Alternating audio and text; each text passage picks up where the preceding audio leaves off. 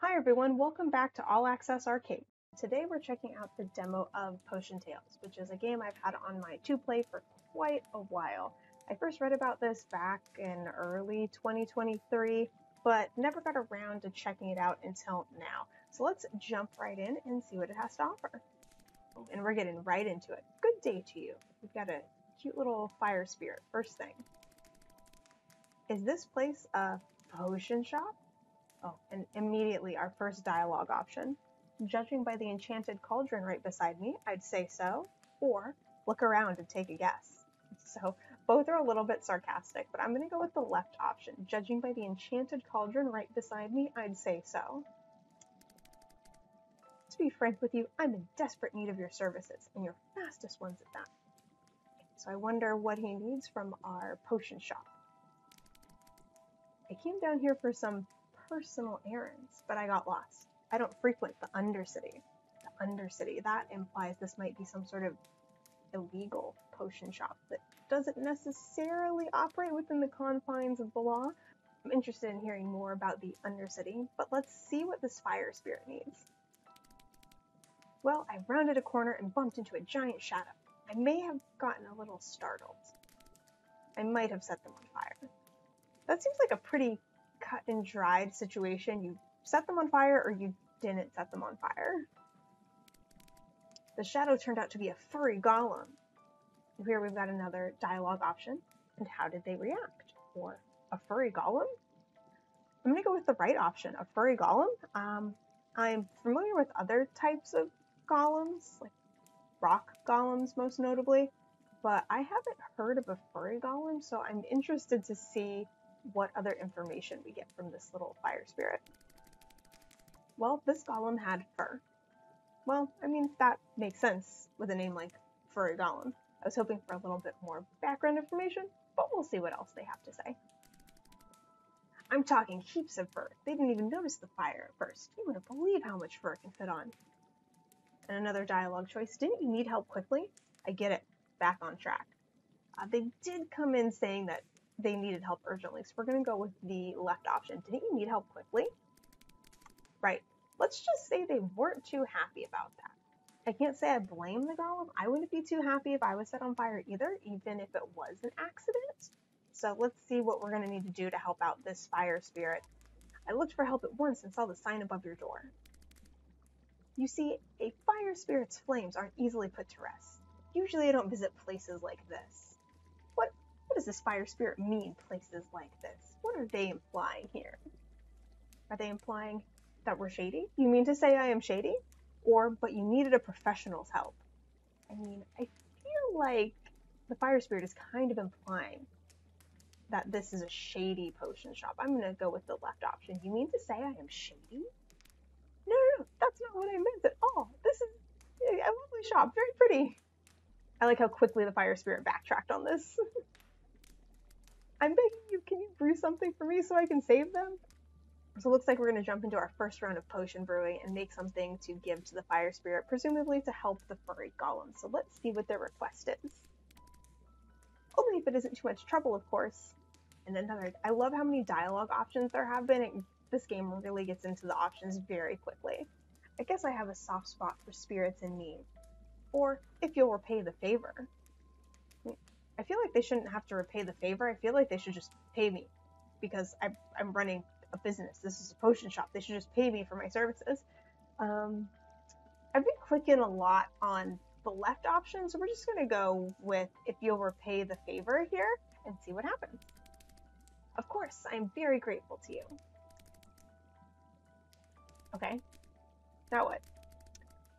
Don't you want to start moving to prepare the potion? Here we go. Yes, let's move. Skip the chit-chat, or I don't know how. I might need a tutorial. Let's go for the tutorial and have the spirit explain to us how we make potions. You don't know how to move? Did you inhale too much fume? Oh, no. What will we do? Please tell us what to do. I guess I'll just have to help you remember. Yes, please. So how do you usually move around here? You probably need to walk around a lot to search for ingredients in this dark place. So here, the W The A, the S, and the D are highlighted in red text. So I'm assuming that indicates we need to use the WASD keys to move around the potion shop space. Is there something else you need help with? No, everything under control. Or so, how do I start making a potion? Let's continue with this tutorial and get a little bit more explanation. You probably have some sort of ancient magical tome with potion recipes. I would hope so. I hope we don't have to wing it and just start throwing stuff into the cauldron. If you find something like that, choose a suitable potion that will help me with my accident. Alright, tell me when you've chosen a potion. So first let's look around a little bit. We've got this workbench in front of us. I'm just looking at the things here. So we've got a candle. Ooh, I can pick up this pumpkin. Don't know what I can do with it. I'm just gonna put that back. I can also pick up this snow globe. Put that back for now too. We've got a cutting board, it looks like. Oh, stack of coins. That looks like it's a bowl of some sort. We got some mushroom candles. I'm gonna put that back, don't need that. Oh, looks like some sort of rusty nail. Okay. So, ooh. I don't know what this is, but it makes a really nice noise when I picked it up. That's very pretty.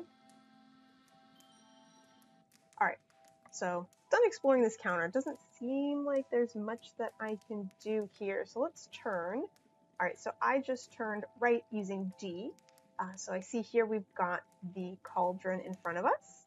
And then it looks like the counter we were just staring at is on the left side with some more items.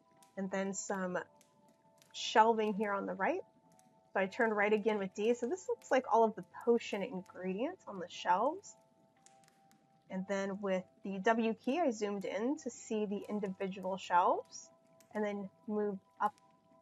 And now I'm moving up and down from the top shelves to the bottom shelves using W and S. So up here we've got some claws that I have no idea what this is, but the pretty sounding star, something that looks like a crazy dragon fruit, some mushrooms, let's see, some feathers, some crystals maybe, more pumpkins, some, I don't know, some tarot cards or something. Put that back for now. And then over here we've got a bunch of coins, a tail, a snake, something. Bunch of stuff over here that's got smoke or fog coming out of it. So yeah, looks like we've got tons of potion ingredients, but no magic potion book, no tome yet. So let's keep looking around. So looks like we've got our potion tome over here on this stand. It also looks like there's a gumball machine or something over here on the right. I wonder what that's for. Anyway, let's check out the potion book and see what we can find. So the problem the spirit has is that the golem is on fire. So we're going to need something to put out fire. So we've got potion of good health, potion of mana energy. Neither of those sound appropriate for a golem that's on fire. Herbal tea, potion of wobbly consciousness. Neither of those sound great either. Let's keep going. Okay, potion of energy. I don't think that would help. Potion of true alloy. That sounds like a metal potion. I wonder what that would do. So, potion of true alloy. That's the first one that sounds like it could be useful. So it says, this potion turns any material of an object into a corresponding metal. It's not completely understood what the criteria for this assignment are. Experiments are ongoing in search of the creation of precious alloys. Beware, this potion works on any object, including plants, animals, and other conscious beings. Alright, so if we gave this potion to the golem, it would turn into metal, but the golem's on fire, so would it then be melted because it's on fire?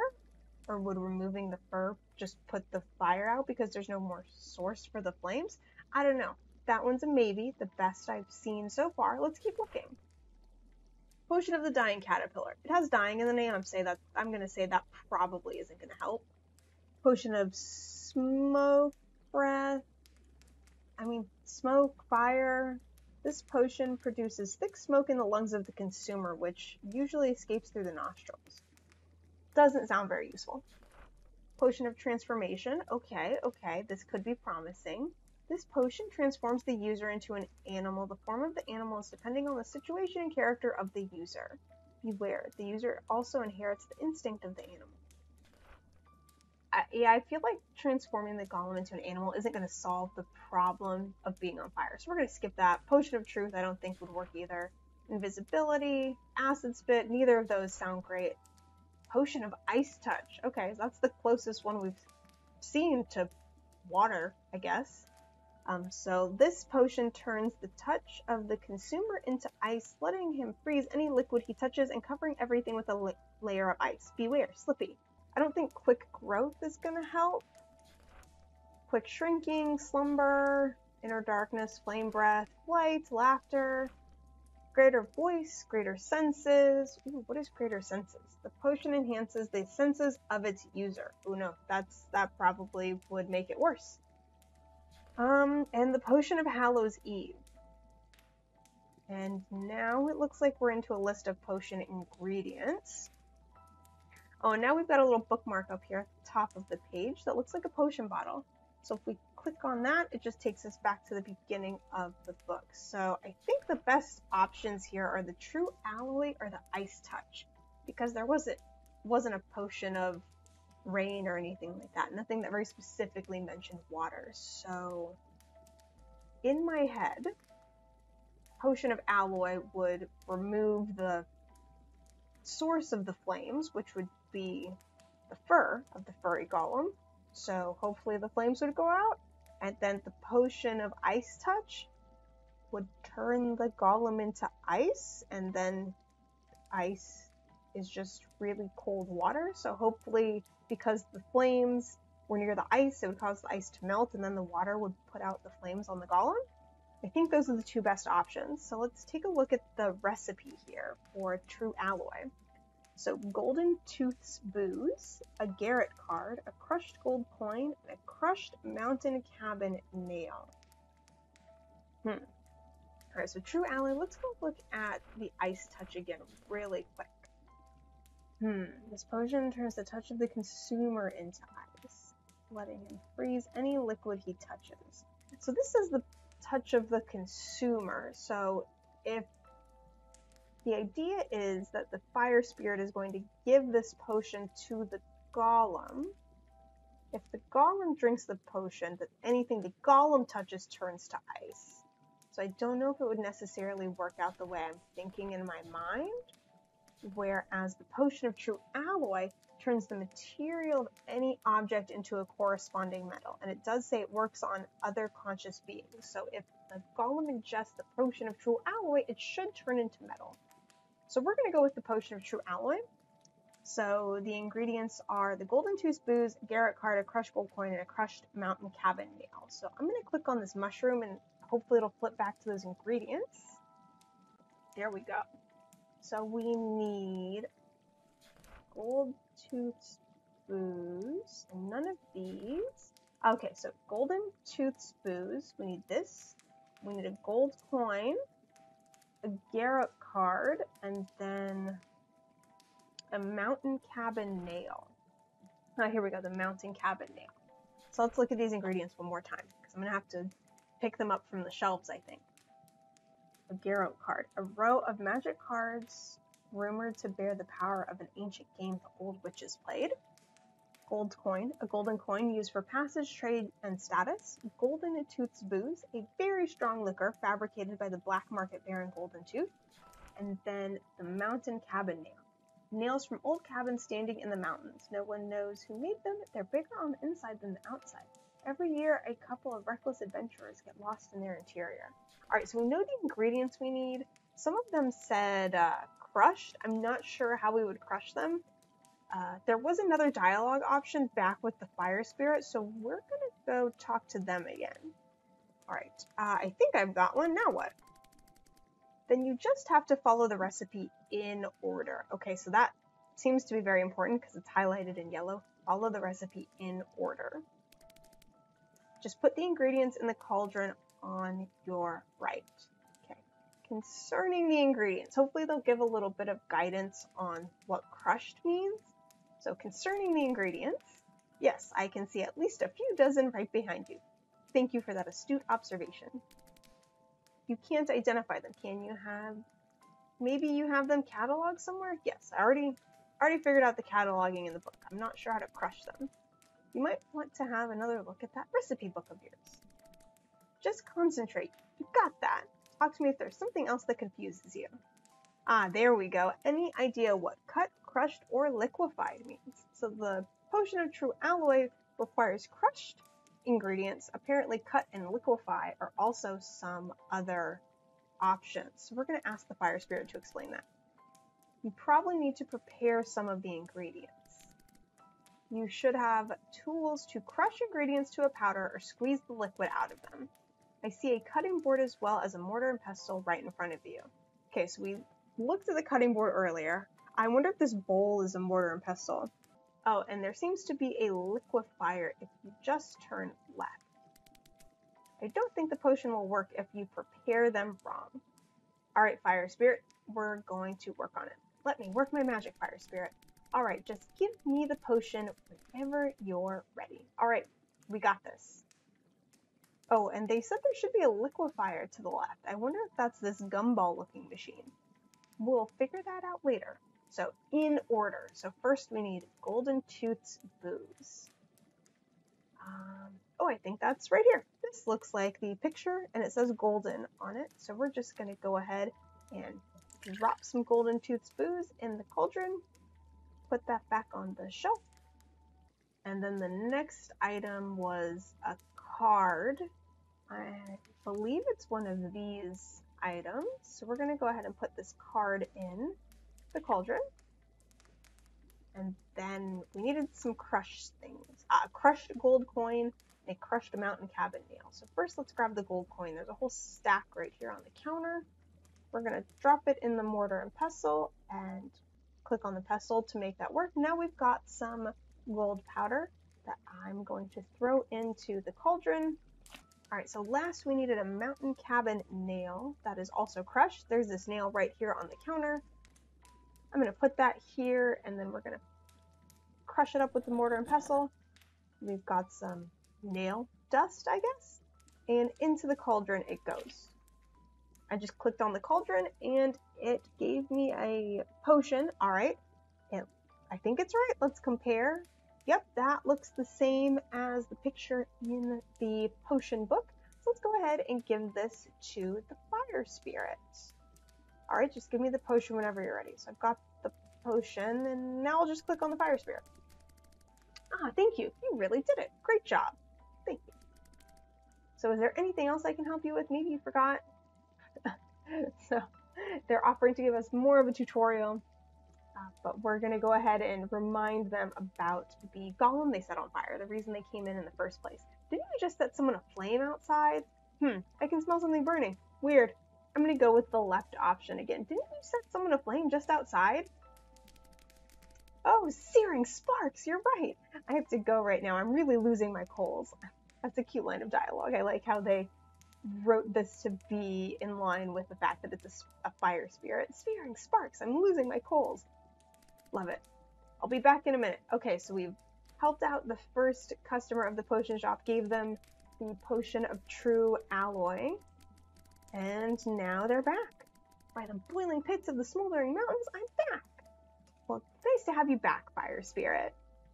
Your potion worked brilliantly. Yay!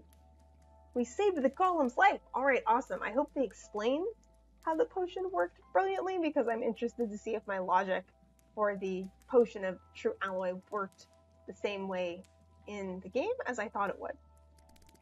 When I rushed outside, the golem was lying on the ground, burning brightly. I hastily opened the potion bottle and poured its contents on the fire. The fire turned into solid iron, a metallic flame now adorning parts of the golem. Okay, I thought maybe the golem would turn into the metal, but apparently the fire turned into metal, so it didn't work out exactly the way I thought, but it still worked, so that's what matters. I tried prying it off, but to no avail. At least they weren't burning anymore.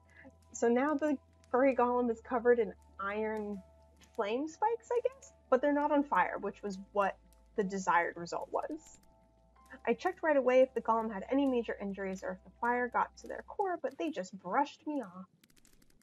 I'd most likely have gotten a good beating. I was a little too fast on that one. I'm just glad the golem is alright and that we prevented some greater misfortune. Same. Thank you for helping me. It was good to come here. You're welcome, Fire Spirit. Helping lost souls in need is my profession, or I'm glad you didn't burn down my shop. We're going to be nice. The Fire Spirit was nice and very thankful that we helped them, so helping lost souls in need is my profession. I'm glad that there's people like you down here, but I should really start cleaning up my own messes. You're a great alchemist. Why, thank you, Fire Spirits. And really, as a water mage, I should have been able to handle this myself. What? Wait, what? What? Our next dialogue option, I was already wondering what the staff was for, and you're a water mage? I'm going with this. That was my initial reaction. A Fire Spirit that's a water mage? I'm really interested in the backstory on this one. I was in such a hurry I completely forgot to introduce myself. I'm Spiritus. Well, that's a nice name. An apprentice at the Flooded Academia. That sounds like a school for water mages. I'm currently in my 2nd year, and I promise you that I can use water magic. I just can't concentrate too well when I'm nervous. Poor Spiritus. I really have to work on myself. I need to stay calm in stressful situations like that. Spiritus, we all need to work on ourselves. But the first step is realizing the action that you need to take to make yourself a better spirit. Also, no more late night Brindlewood snacking. I'm very happy to have made your acquaintance. I'm forever indebted to you. You did say you'd repay the favor. Keep it in mind. May our paths cross again one day, witch. So I'm an alchemist and a witch and also a potion maker? I wear a lot of hats, apparently. Alright, so Spirit has left, and now we have another character that's a talking flower, perhaps? I really like how this character has a different color text from Spiritus that matches their design. I think that's a really nice choice. And I also like how the text kind of moves around as the character looks around the potion shop. I think that makes it just a little bit more fun and engaging. I like that touch they did. So let's see who this character is and what they need from us. I'm Ruma, the local grave tender. Well, a pleasure to meet you, grave tender, or we have a grave tender around here? In a place called the Undercity, I'm not surprised that grave tender is a job title, so I'm just gonna go with a pleasure to meet you, grave tender. It's been a long time since I heard someone calling it a pleasure to meet me. My profession isn't as satisfying as it used to be. Not many people are keen on dying these days. So I wonder what this grave tender considers satisfaction in their job. They will probably reveal it as we go on, so let's keep going and see what they have to say. They either use any means necessary to prolong their boring lives, or they are naturally long-lived. And don't get me started on all the undead who come back as ghosts, zombies, or other death-resistant troublemakers. So it seems like the grave tender has a serious problem with people who don't want to die, or people who don't stay dead. But I guess that makes sense considering their job title. The only way they'll stay in their appropriate graves is if they lived a fulfilled life. I found myself wondering whether I could rely on your discreet services to acquire new clientele. What is Rumo implying here? Using your discreet services to acquire new clientele, when their job title is grave tender. We've got a dialogue choice here. Discretion is one of my most valued qualities, or so you're implying. So I want to know what they're implying, because if I think they're implying what they're implying, they want us to help them unalive some people so they can do more grave tending. Like, oh, don't worry, it isn't what you think it is. Oh, well, maybe it is. Hey, at least they're being open about their intentions here. It is what I think it is. There's a centaur who you may have heard of, Atreus, the unbeatable son of the race of quick demise. The what? So another dialogue choice. Atreus sounds familiar, or son of the what? I understand the word centaur, and I understand that Atreus is the name of this centaur, but the rest of those words don't make a lot of sense in context, and it's probably just because it's the lore of this world. So we're going to say son of the what, and hope that Rumo explains a little bit more. The race of quick demise is an obstacle course that is notorious for its lethality. Okay, let's see what else Rumo has to say. You know, the classic swinging axes, hidden spears, and deadly owl shark pools. I wish there was a dialogue option here to ask about owl sharks, because Are they sharks that can fly or owls that can swim?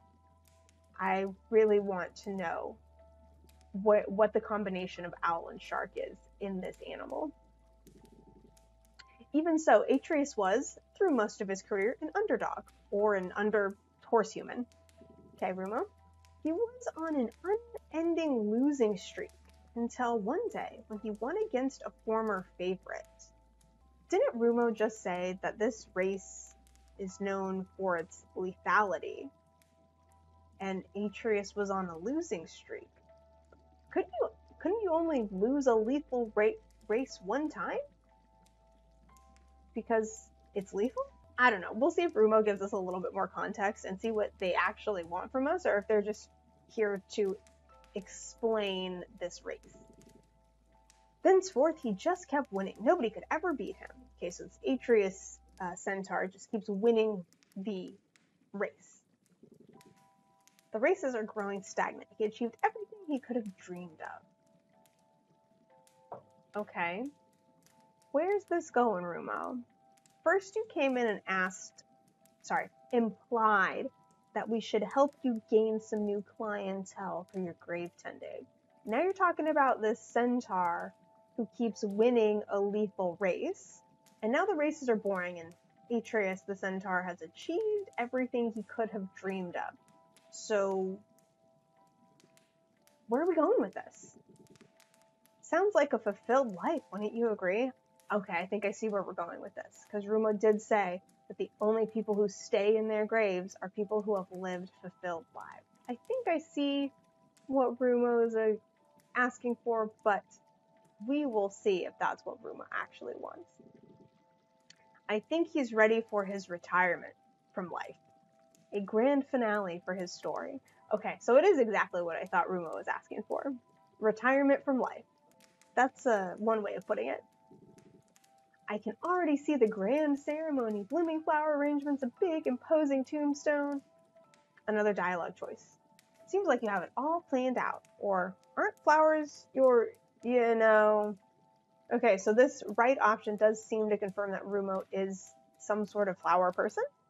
I'm interested to how they respond to the right option, so that's what we're going with. Aren't flowers your, ancestors? They are treated with the utmost care so that they live on when I cut their blossom. I like how there's lore built into this answer, some world building built into the fact that flowers are in fact Rumo's ancestors. That's a nice touch. Even so, they hurt. They'll sacrifice part of themselves to adorn the dead. But first, his death is paramount. I have some friends in the horse crew who can grant me access to his stable. I can't say I'm surprised, because I did hypothesize that this is an illegal potion shop. So, of course, someone like Rumo would probably come into an illegal potion shop in a place called the Undercity and ask for, like, a death potion, basically. I guess not everyone can be Spiritus, who just wanted to help a golem they accidentally set on fire. I guess we'll see what we can do to help. I don't know if I want to say help in this situation. We'll see if we can accommodate Rumo's request. Let's just keep going through the dialogue and see what happens. There mustn't be any suspicion of external influences. It would be ideal if his passing seemed like some sort of tragic accident. The next race of quick demise is tomorrow, then I will have the opportunity to pour something into his drink. Okay, so a potion that needs to be ingested. Can you brew a potion for my predicament? I think so. Alright, so there's no other dialogue options, and Rumo's not saying anything else. So let's take a look at the potion book. So Rumo wants this centaur to retire from life.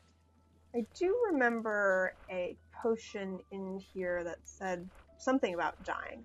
Potion of the dying caterpillar. This potion is a deadly poison that will kill almost any living being that digests it. Beware, really deadly. Well, Rumo did say they would pour this into the centaur's drink, so Potion of the Dying Caterpillar will kill almost any living thing that ingests it. So this could be an option. I'm just going to check the rest of the potions really quick to see if there are any other options. Rumo did say it needs to look like an accident, so Let's see what else we've got. Okay, Potion of Good Health is definitely the opposite of what Rumo is suggesting. Potion of Good Health is going to do the opposite of what Rumo is looking for, but I'm interested in trying it just to see what the outcome would be. Part of the reason I was very intrigued by Potion Tales is that every potion affects the story in a different way, so giving Rumo a Potion of Good Health is going to have a different effect than using a Potion of Wobbly Consciousness or the Potion of the Dying Caterpillar. So each potion is going to have a slightly different result and interaction with the characters. So, I mean, it might be funny just to see what happens if I do give Rumo the Potion of Good Health. But let's just double check a couple of other things to see if there are any other options. So mana energy, don't think that would help. Herbal tea, I feel like, would just make the centaur really calm. Wobbly consciousness. This potion shifts the user into an alternate state of consciousness. The state will have different effects on the user. For example, outbursts of rage, waves of sadness, attacks of hysteric happiness, madness, and more. It can also lead to amnesia and permanent perception changes.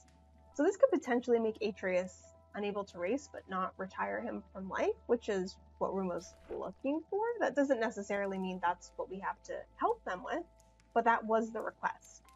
Potion of Energy. We already used Potion of True Allies, so I'm going to skip over that one. I want to try some different ones.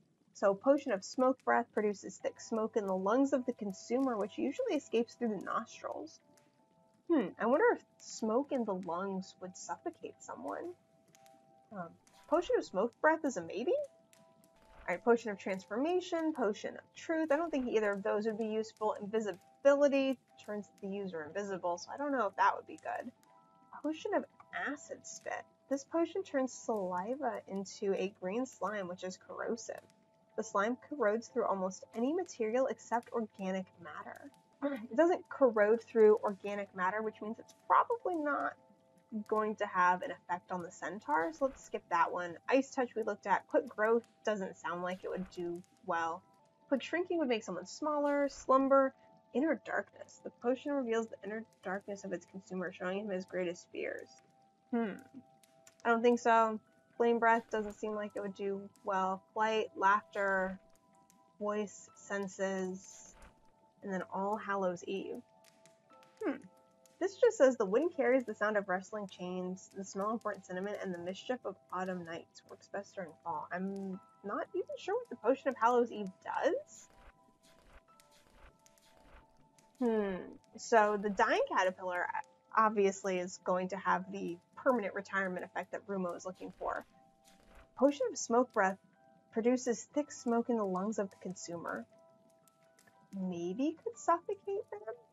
Or I could just go with the Potion of Good Health and go for the exact opposite of what Rumo is requesting just to see what happens. Let's see. The Potion of Good Health. Mending bones, closing wounds, curing stomach aches, reducing fever, and more. The Potion of Good Health is the little helper of the body's own healing powers. Beware, if one ingests too much of this potion, the body will get used to its healing effects and cease healing on its own. So the Potion of Good Health does heal people, but it does say the body will get used to its healing effect and ceases healing on its own eventually, so it could potentially have a negative outcome.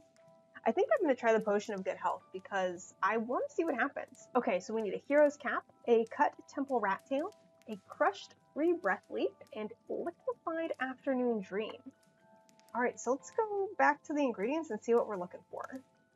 Okay, so we've got a Hero's Cap, a delicious mushroom that resembles a hat. This hat went in fashion for young adventurers through a story about the life of 3 heroes all connected through this mushroom.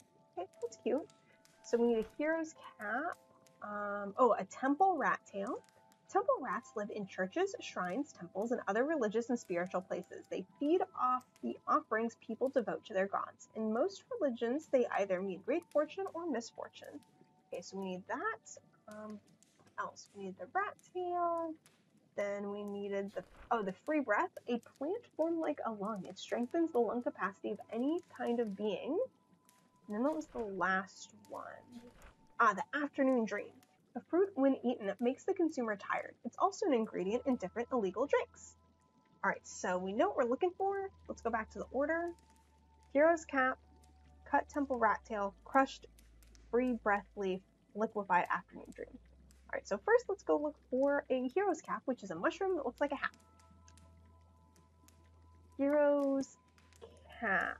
Oh, I bet it's this mushroom right here. It's got a little red cap and a little leaf like the picture, and that just goes in whole, so we're gonna throw that right in the cauldron. All right, and then we needed a temple.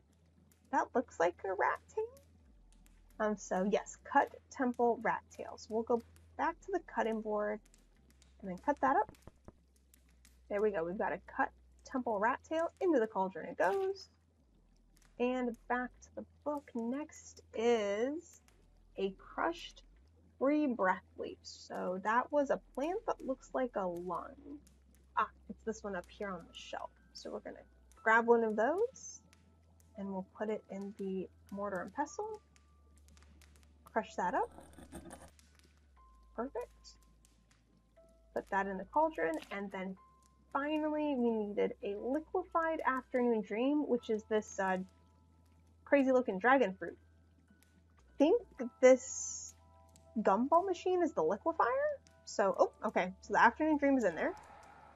Click the handle and there we go. That is liquefied. Into the cauldron. Now after all the ingredients are in the cauldron, you just have to click on it to get it to brew the potion.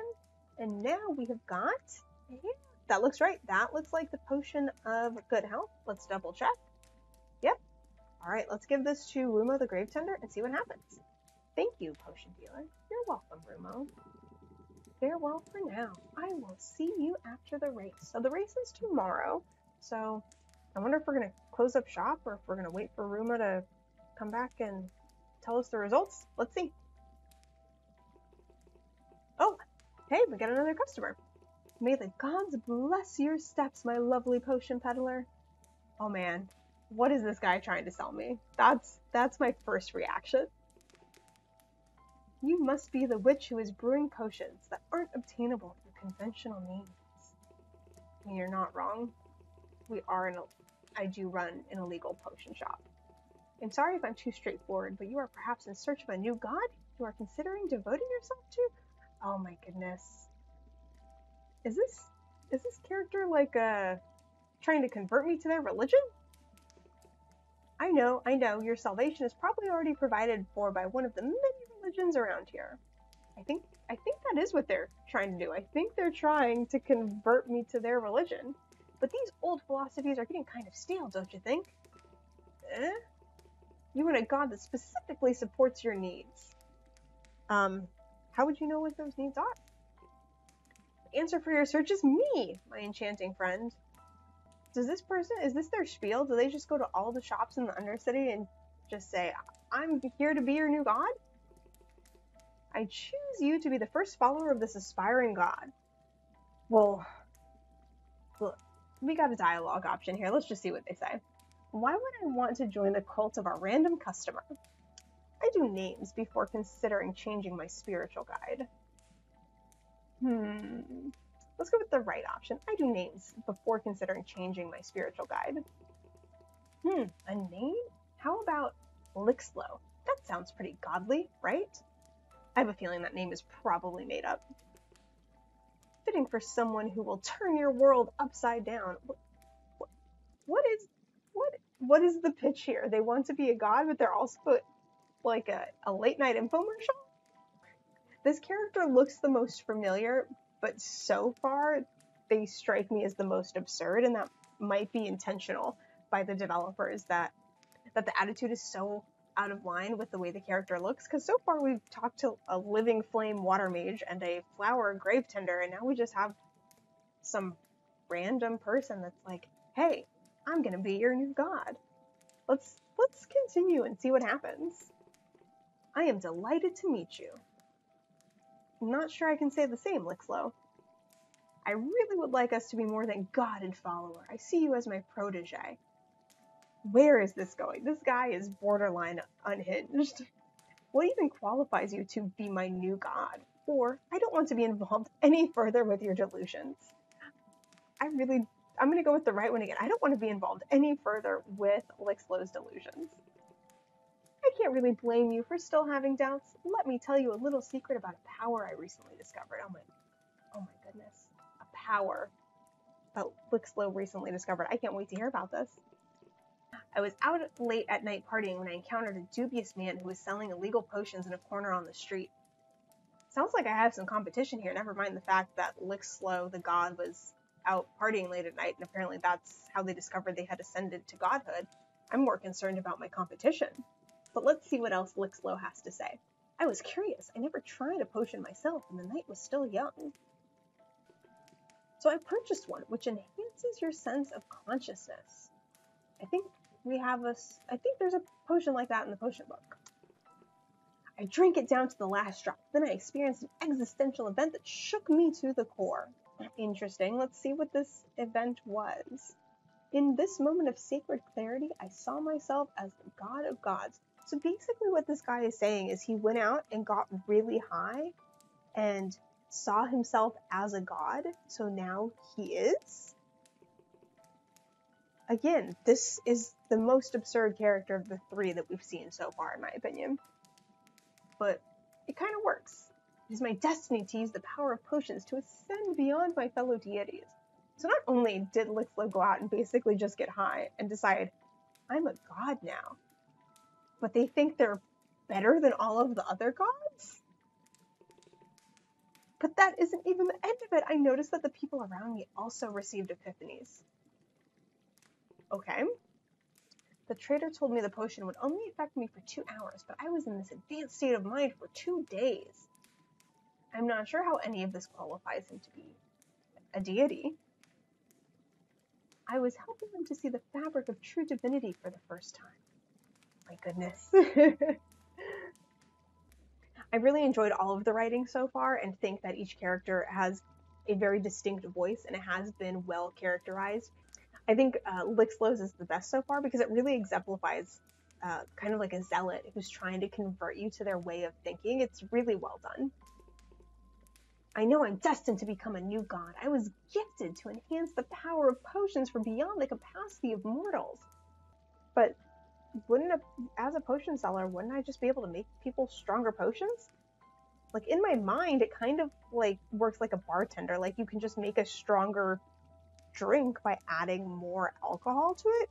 Wouldn't potions work kind of the same way? Anyway, we've got another dialogue choice. I'm sorry to have ever doubted you. You aren't serious, are you? So I have been choosing the more skeptical answers when dealing with Lixlow, and I'm going to continue that trend and select you aren't serious, are you? I'll let this blasphemous comment slide this time. Acts like he's doing me a favor.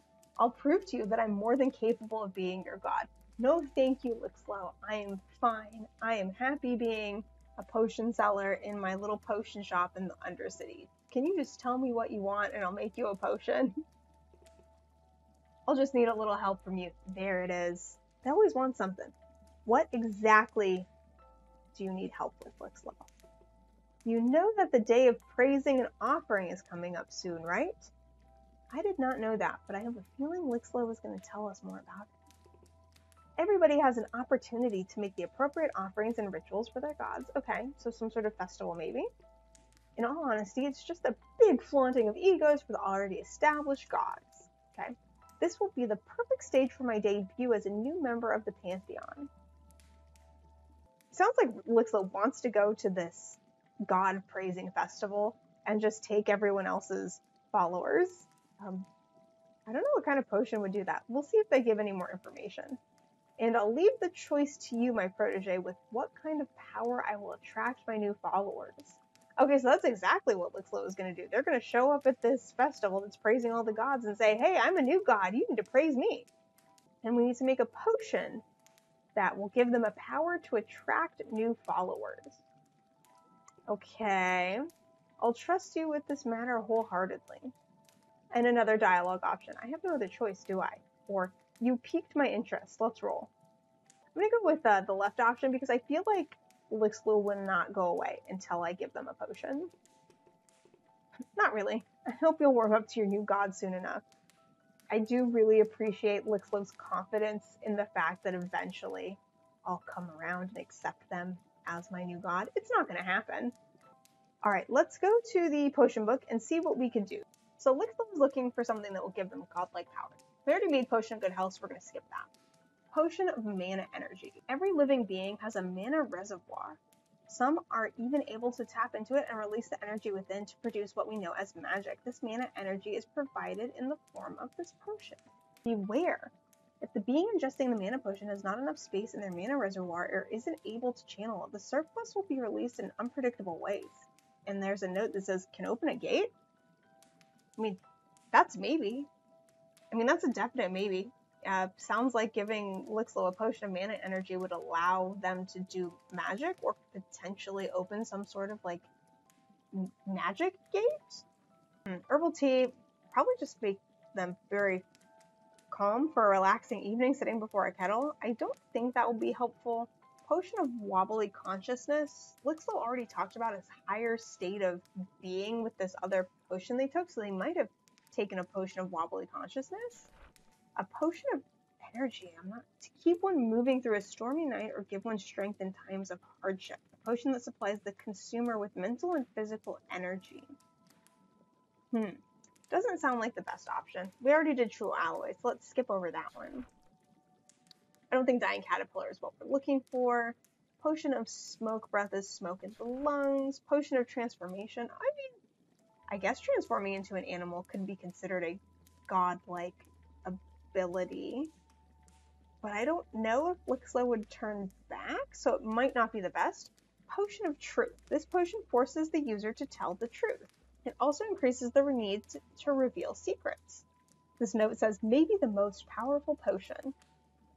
I don't know what that would do because in Lixlo's mind, the truth is that they're a god, so I don't think the Potion of Truth would have much of an effect in this scenario, so we'll skip that one. Invisibility. Okay, the potion grants its user invisibility. It also turns every object invisible it comes in touch with. So a disembodied voice does seem kind of godlike. Potion of Acid Spit. I mean, maybe. Turns saliva into green slime. Ice Touch, we already read about. Quick Growth lets the user grow to an immense size in a short amount of time. Don't use too often, or there will be no city left. Potion of Quick Growth does seem like it might be slightly dangerous in like a crowded setting, so maybe not that one. Potion of Quick Shrinking. The potion shrinks the user to a much smaller size in a short amount of time. Beware, don't use somewhere crowded. Seems like Lixlo will be in a crowded place, so I don't think that is the right option either. Potion of Slumber makes the consumer very tired and puts him to sleep. Probably not. Potion of Inner Darkness. So the potion reveals the inner darkness of the consumer. I don't think that'll be the best. Flame Breath, I mean, a person breathing flames is pretty out of the ordinary. That could definitely be a godlike thing. Ooh, Flight. Potion of Flight. This potion makes every living being that ingests it airborne. If the user concentrates, they can control their flights. Potion of Flight might be the way to go on this one. Let's see. Potion of Greater Voice enhances the voice of the user, so Lixlo could just talk louder. Oh, Potion of Greater Senses. Maybe this was the one that Lixlo took, not the Potion of Wobbly Consciousness. And then the Potion of Hallows Eve. Yeah, I'm not 100% sure what the effect of this is. So maybe Potion of Flight. Or what was the other one that I thought would work? Potion of Flight. Oh, or the Potion of Mana. I'm interested in the result with Potion of Mana Energy, so I'm going to make this one. And we need a Dark Alley Light, Crushed Blue Riverbed Crystal, a Cut Crying Moon, and a Crushed Starry Night. So let's go look at our ingredients.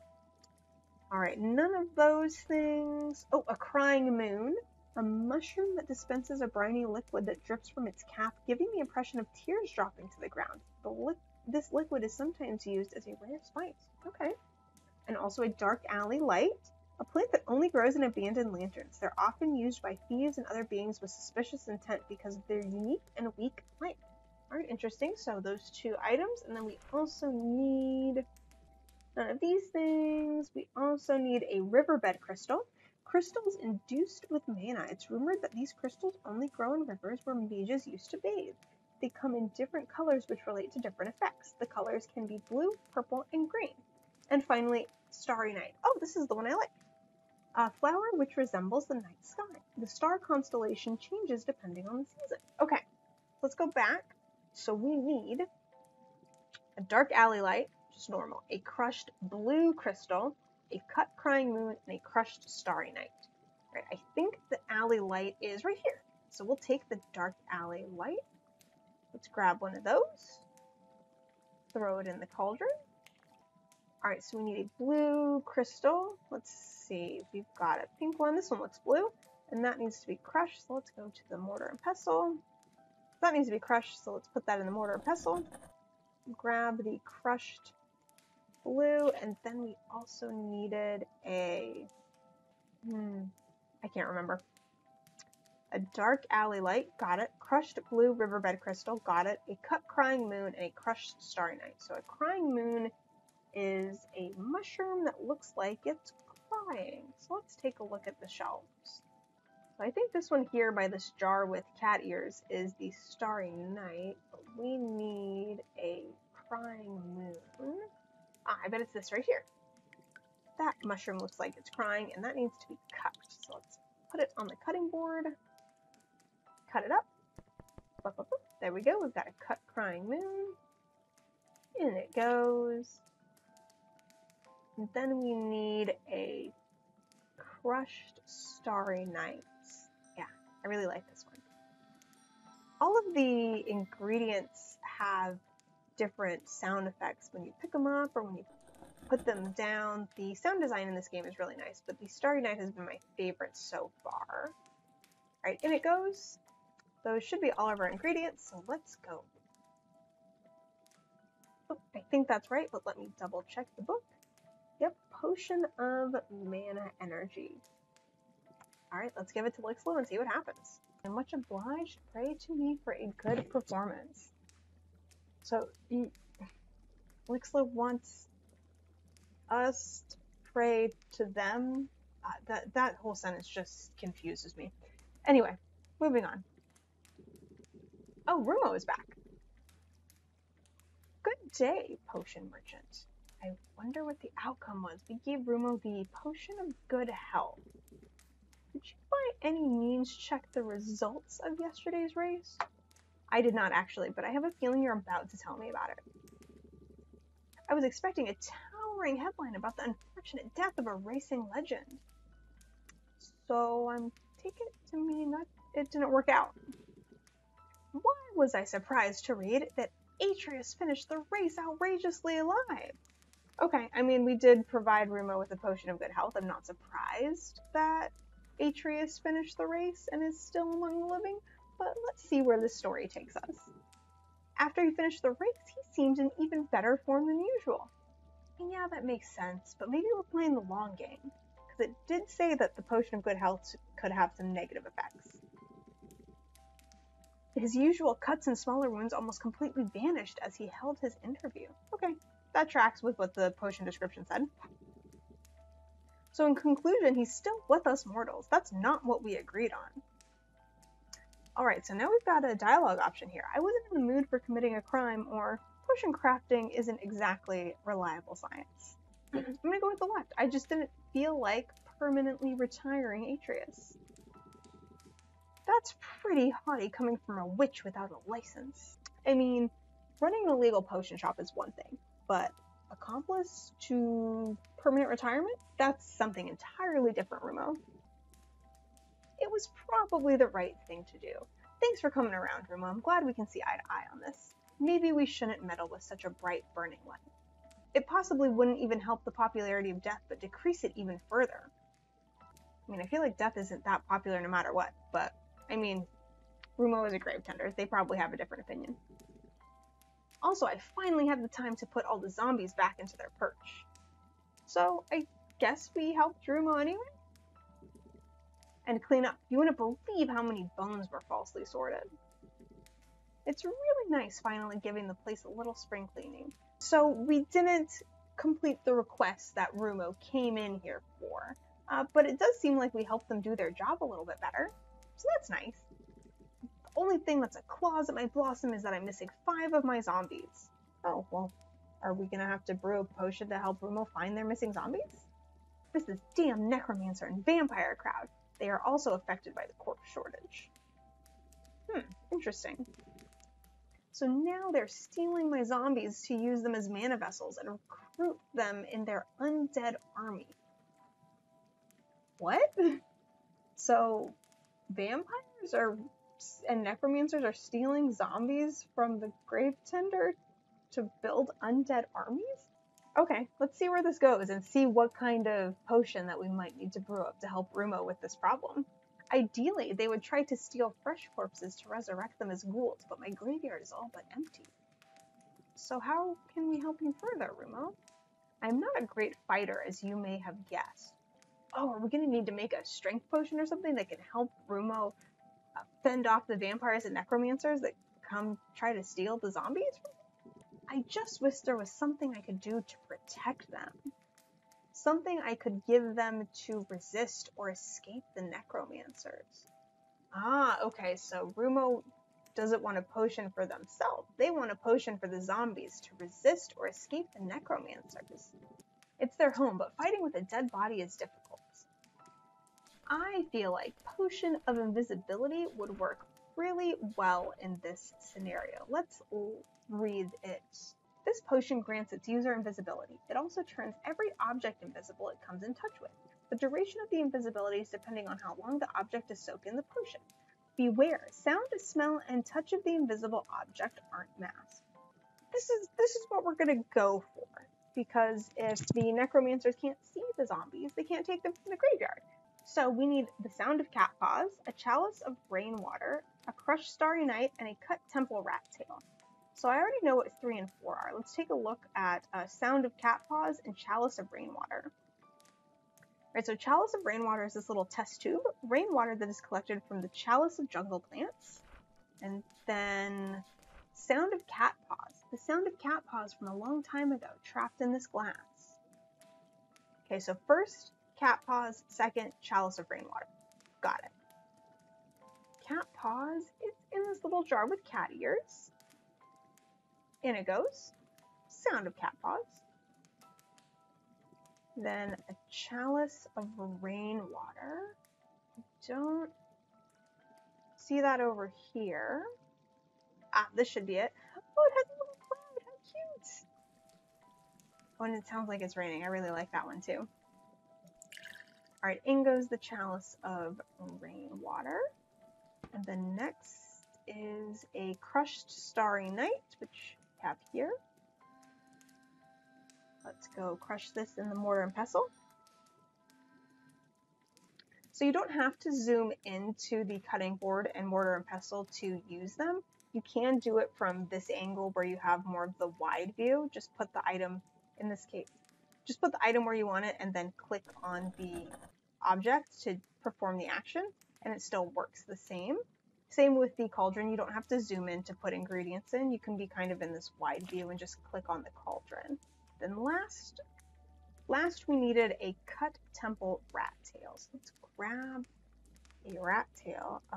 We used one earlier, so are we out of temple rat tails? Ah, no, here's one. Good. Let's cut this quickly and get it in the cauldron. That was our last ingredient, so let's brew up this potion. And that looks right. We have got a potion of invisibility. All right, Rumo the Grave Tender, here you go. Oh, thank you. I'll give them the potion as soon as I'm back. All right, 2 more dialogue options. Greet your wandering souls from me, or what is even the difference between a ghoul and a zombie? I'm kind of interested what Rumo has to say about the difference between a ghoul and a zombie. Well, zombies are corpses which got infected with a virus that controls the body of this corpse. There is swarm intelligence, mostly mentally limited alone, getting smarter in numbers. Okay, so that's zombies. The corpse's brain and the virus are entering a symbiotic relationship. That's why they are still retaining part of their former personalities. Okay, interesting explanation. While ghouls are corpses whose soul or brain got reactivated and are now living in their rotting bodies. Their intelligence and processing power is linked to the condition of their brain by the time they're reactivated. Okay, that's why people with a bashed-in head seem less intelligent than a single zombie. I wish you a beautiful night, Witch. Thanks, Rumo, and I'm really happy you weren't mad at me for giving you a good health potion for that centaur. Alright, I bet the, yep, and here he is. I was about to say, I bet Lixlow was gonna come back next, and here he is in a totally different outfit. So, let's see what happened. Good morning, Lixlow. How are you today? I think it's a rather marvelous morning to sunbathe in my presence. I'm not sure how much sun a place like the Undercity would get. I'm assuming it's underground with a name like the Undercity, but it could just be kind of a colloquial name. It's the Undercity because it's the underbelly or something like that. But in my mind, it's underground. You probably already heard about my debut yesterday, but don't worry, I saved the exclusive story just for you. I am a potion maker, not a journalist, but thanks. On the day of praise and offering, I drank the potion you gave to me and walked out in front of the crowd at the big plaza. We gave Lixlow the potion of mana energy. So I wonder what happened. I felt an immeasurable power surge inside me. I created a petal shower, letting it rain down on the crowd. Okay, so he did magic. Then I climbed invisible stairs to sit on a flying throne made out of pure light. I mean, it does sound like the potion of mana energy worked out well. These all sound like very godly displays. I let fireworks explode above the plaza, which when coming down turned into little paper butterflies. And I wish real fireworks did that. That sounds really cool, actually. As a little treat, I gave some of the folks in mage robes a mana burst. I was pulling one magic trick after another, enticing the crowd around me before I declared with letters burning in front of me my divinity. So Lixlow did all these magic tricks. The petal showers, the fireworks that turned into paper butterflies, and then he just wrote, like, in the sky with fire, "I am a god, believe in me." Oh, well, I guess Lixlow's over, and Rumo's back again. I didn't expect to see them again. First, they came in and heavily implied we should help them retire Atreus, and we used the potion of good health, which did the opposite effect. Atreus is in top form and won the race, but Rumo got to catch up on some housekeeping, organizing bones, cleaning the graveyard, stuff like that. And then we gave them a potion of invisibility so the zombies could hide from the necromancers that tried to steal them. So now Rumo's back. I wonder what their next request is. Good day, my friend. Oh, your potion worked marvelously. Great. That is great to hear. I'm glad it helped. My zombies are safe and sound, roaming around my graveyard. Perfect. Thank you, Rumo. What a spectacle your potion brought upon us. When I let the zombies drink my potion, they just vanished. It was a potion of invisibility. That was the intended effect, so I'm glad it worked out the way that I hoped. I was shocked at first, frantically calling for them. I felt relieved when I heard the familiar groans of my friends. The necromancer arrived and got spooked by the unidentified groaning. But not before Alfred chomped on the wand from one of these fellas. I'm assuming Alfred is the name of one of Rumo's zombies. You should have seen their face when they saw a huge bite mark appearing on their showy staff. Getting into a fight with invisible zombies is something they'll think about twice from now on. Good, so we solved this problem for Rumo. I'm really happy none of my zombies got abducted. I'm also happy, Rumo. Glad we could help. Thank you for protecting my family. At least one of the many problems, like guarding a horde of undead, could be solved.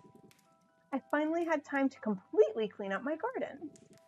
Sweeping dust, finding new homes for pottery spiders, and polishing gravestones. I wonder what pottery spiders are. Are those spiders that just live in pottery, or are they a specific type of spider? While I was cleaning up, I found some old graves I nearly forgot about. Oh, okay, interesting. I planted new flowers on their graves. I was trying to match the little tidbits I remember about their lives. But there was one grave I found while working, which name was almost completely peeled off. So I guess the name was peeled off the gravestone, so Rumo couldn't remember who it was.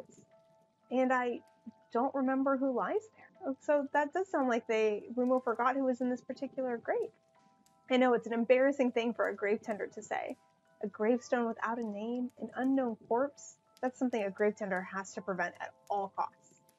Okay, so I think we'll probably need to help Rumo with a potion to identify this person. So I dug up the grave in hope of finding something to identify the body. I found bones and cloth pieces, okay? But the real find was a little sealed box I unfortunately couldn't pry open. I really want to give this grave its name back. My honor as a grave tender demands it. Okay, so I think we need to help Rumo with this. Maybe there are still people out there who'd be glad knowing where there remains. You proved yourself as a trusting friend. Oh, thanks, Rumo. I'm glad you feel that way. Can you grant me a favor one last time? Please give me something to drink that'll help me discover this corpse's identity. So what we know is Rumo has a gravestone with no name on it. They dug up the grave and found bone, cloth, and a sealed box. And now they want a potion to drink that'll help them discover the corpse's identity. So let's take a look at the potion book. Alright, let's go back to the beginning. Good health, nope. Mana energy, no. Herbal tea, no. I don't think wobbly consciousness would help either. Regular energy, I don't think so. True alloy, no. No. I don't think potion of truth. Ooh, potion of acid spit. So we read before this potion turns saliva into a green slime, which is corrosive, and it corrodes through almost any material except organic matter. The slime stays corrosive for around a minute and 20 to 40 seconds. This slime is so thick that choking on it is a possible threat. Do not use for cleaning dishes. So this is possible because Rumo asked for something they could drink. So if they took this potion and got acid spit, they could spit on the box to open it, and maybe there would be some information in there. So potion of acid spit's a possibility.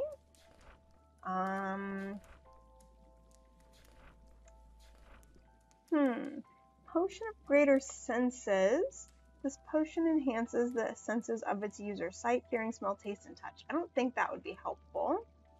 So I think we'll go with potion of acid spit. In theory, Rumo will drink the potion of acid spit, get acid spit from the potion, and then spit on the box. And once the box has been corroded by the acid, Rumo should be able to open it and see what's inside, which will hopefully help them identify the corpse. So we need a corrosive swallow feather, a cut thousand-eyed pumpkin, golden tooth's booze, and a crushed deadly goose tooth. So far, the only ingredient we've used so far is golden tooth's booze. I know what that one is, but I'm not sure about the others. So we need a corrosive swallow feather. The corrosive swallow males carry a marvelous but deadly feather dress. Their deadly dances are meant to impress females. So kind of a greenish feather. Then we also need a deadly goose tooth from one of the deadliest predators in the wild. So it just looks like a fang with some blood on the end. And then also a cut thousand-eye pumpkin.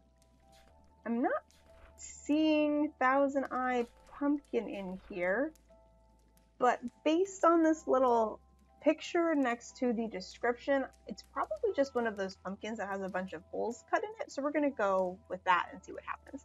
So first, a corrosive swallow feather right there.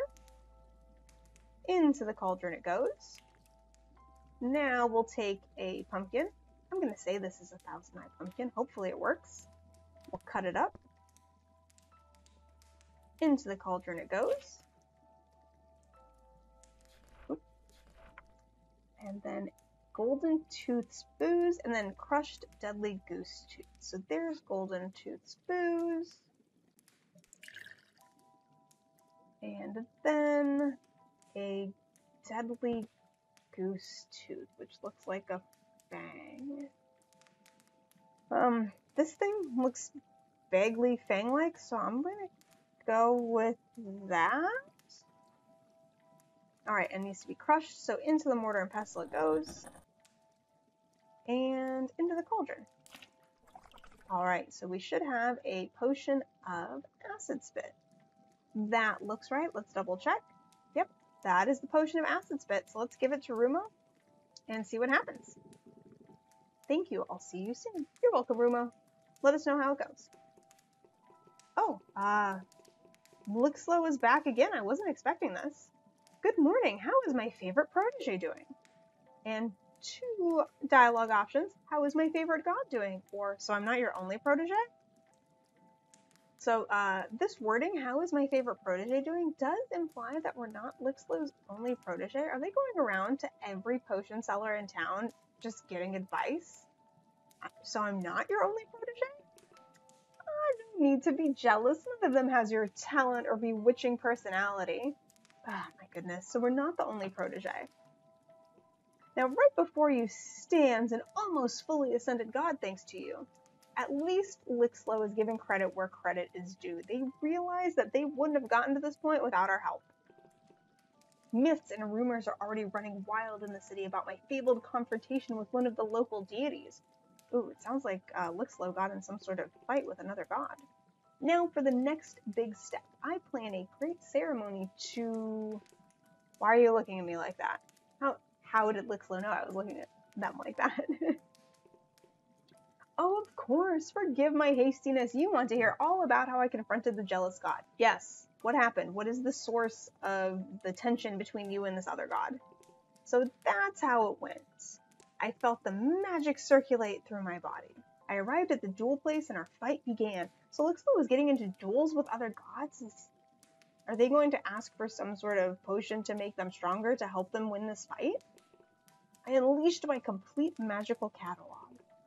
I let portals appear out of nowhere from which all kinds of weapons appeared, flying directly at them. I was opening the earth beneath them while covering myself in an armor of acid. It looks like this potion that we gave Lixlow really helped them out a lot. In the end, I detained him with his own clothes. They declared me the winner of the duel, recognizing my strength. Alright, so Lixlow just came to report that he was in a duel, and that they won thanks to our help. So, great to hear. I thought they were going to ask us for a potion to help them win another duel. I guess not. Let's see how it went for Rumo with the potion of acid spit. Thank you so much. Ooh, it sounds like it went well. I could find the name of the owner of the grave. I drank the potion you brewed for me right after arriving at my cemetery. I felt a weird prickle, then the urge to vomit. I spit out a bunch of green slimes, which immediately ate through my lawn. Oh, sorry about that, Rumo. I didn't think about the other stuff that the acid might ruin. I was quite disgusted at first, but then I got it. I spat the upcoming slime on the sealed box, and it went right through the cover. Okay, so Rumo did exactly what I thought they would do, which was spit the acid on the box, so that seems to have worked. I picked up a silver medallion before vomiting acid again. Oh no, I hope they didn't vomit on the medallion and ruin it. Then I waited for the attacks to calm down. Okay, good. Seems like Rumo is pretty intelligent. So they spit on the box, they got a medallion out of the box, and then they waited to stop spitting acid before proceeding any further so they didn't ruin the medallion that they found in the box. You couldn't find any other way to help me, could you? Uh-oh. Anyway, when I finally calmed down, I looked into the medallion.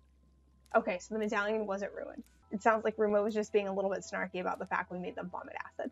And there was a picture and a name in it. Okay, great. So it sounds like the medallion helped identify the unmarked grave, which was the goal here. The name is Leafy Quasian. I remember knowing a nymph with that name has been buried here a long time ago. I knew that most of them are living in the harbor, working with the fishermen. I asked around and found an old colleague of hers, Maliqua. She told me about her death 50 years ago, an accident. She's the only one I found who remembered her. She gave me some seashells. They're used as ornaments in her homeland. I thanked her and she promised to visit her grave from time to time. She hasn't been here yet. I decorated the grave with seashells and gave it a name once again. I tried to make it look like a natural beach. So that's that. Thank you for helping me out once again. You're welcome, Rumo. I'm glad everything worked out in the end. It feels good to finally have things in order, at least for the most part. I will strive to make this graveyard the most welcoming place I can, so people can find a home here, a good place to bid farewell. So it feels like in not complying with Rumo's initial request of retiring Atreus, maybe we did help them find a little bit of purpose in their role as a grave tender, even if there aren't as many new clients. Lately, it seems like Rumo is satisfied, which is nice. Thank you once again for all your help. You really became someone worthy of calling a friend. Oh, thanks, Rumo.